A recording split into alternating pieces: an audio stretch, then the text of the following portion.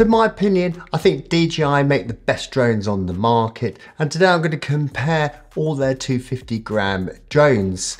The advantage with the 250-gram drone is you don't need any flyer ID, so there's no online test. You just need your operator's ID, which is just simply registering with the CAA and paying £9 per year, and that's it. So what I'll do is I'll just go through the key features of each of those drones and then just talk about the comparison at the end.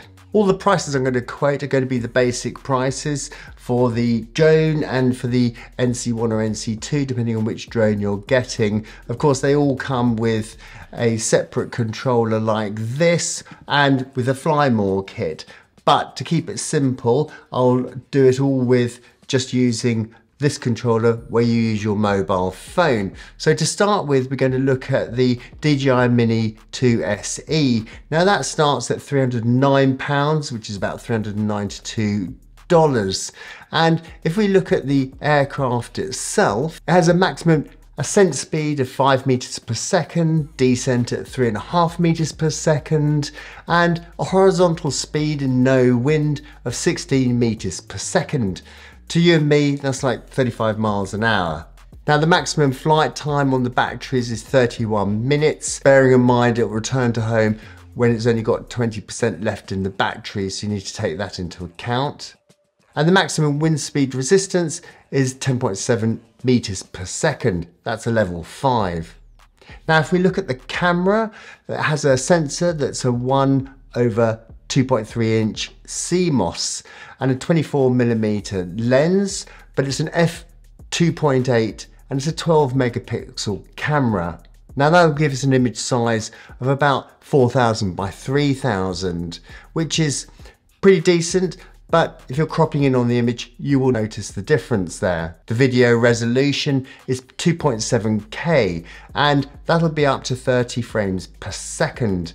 But the full HD, which is a 1920 by 1080, is up to 60 frames a second. Now the color mode on them is just normal mode, and it does have the quick shots. They include the droney, helix, rocket, the circle, boomerang, and it does only have a downward sensor. And the video transmission is the O2, which we'll talk about later. So next, we're going to talk about the Mini 3. Now that starts at £519, which is about $658. All the speed features are about the same. The flight time's a little longer at 38 minutes. And the camera now is a 1.3 sensor, and that will give us a 48 megapixel image. It has the 24mm lens on it, but it's now an f1.7. And this sensor will give us an image size of around 8000 by 6000 pixels. The video resolution now is 4K, and that'll be up to 30 frames a second. And it has the 2.7K, but it'll do it at 60 frames a second. And the full HD is about the same. And the color mode on it is also the same, and it has similar quick shots. And the sensing is downward only, but it has precise hovering mode. And again, the video transmission is the DJI O2 system, which is the same. And next we look at the DJI Mini 3 Pro. That's now £709, which is around $900. Now the aircraft has a sport mode, a normal mode, and a cine mode, and this affects all the speeds. So basically on the controller, you'll have a cine mode, normal mode, and sport mode. In sport mode, the sensors won't work, but it will go at full speed. Then you've got normal, then in cine mode, you've got much lower speed, so all the movements are slowed down and more controlled. Maximum flight time is similar, it's 34 minutes, and the camera is also very similar, and it has the same sensors and lens. So it has the 48 megapixel image resolution again, and the video is 4K, and that's up to 60 frames a second, and it will do slow motion at 120 frames per second in HD mode. And the color mode now also offers the D-Cine-like. Again, it has the quick shots, but now also has master shots and the active track follow me mode. The sensors are also what we call tri-directional, where the obstacle avoidance will be above, below, front and behind, but still there's no sideways sensor. The video transmission now is a little better. It's the DJI O3 system, so slightly stronger signal. And then we've got the DJI Mini 4 Pro. This is now priced at £689 or $874. Now this has the senior mode, normal mode and sport mode as before, and the camera is also the same with the f1.7 lens, the same sensor. But the video resolution at 4K will now film at up to 100 frames per second. And the full HD mode, it will do 200 frames per second. The color mode now has HLG and D-Log-M, and that'll be at 10-bit. It has the same quick shots and master shots, but it now has waypoints and cruise control. It has the normal active track with the follow me and the point of interest, etc. But now we can use this tracking wheel. And a major upgrade is the 360-degree omnidirectional sensor called the binocular vision system, which is supplemented with a 3D infrared sensor on the bottom of the aircraft. So this means it has obstacle avoidance from front, behind, above, below, but from the sides as well. And then the video transmission is the DJI O4 system now with the upgraded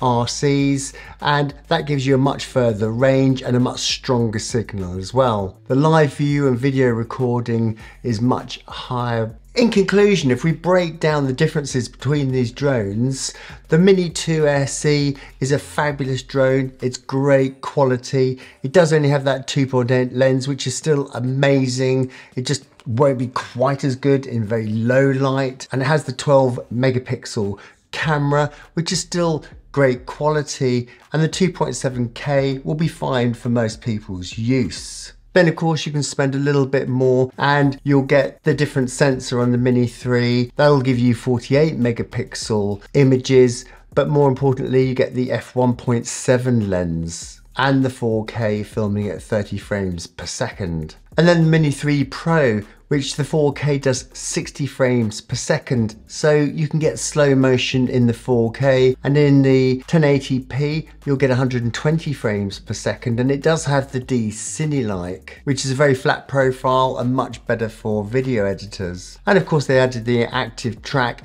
and you've got sensors all around just apart from the sides. And when this drone came out, it was quite groundbreaking. It was incredibly popular and the hottest selling drone on the market, and even to this day it's a very fantastic choice. And then the Mini 4 Pro, which is a beautiful drone that has loads of upgrades. It's got the 4K 100 frames per second, and at the 1080p you got 200 frames per second, so the ability to do slow motion is amazing. And now the D-Log-M, which can do 10-bit, giving us so many more colors for video editors. And then of course adding waypoints and cruise control, along with this very cool tracking wheel for the active track. And then of course, not to mention the 360-degree sensors makes it a very, very safe drone to fly. The screen recordings are much higher quality, and the signal strength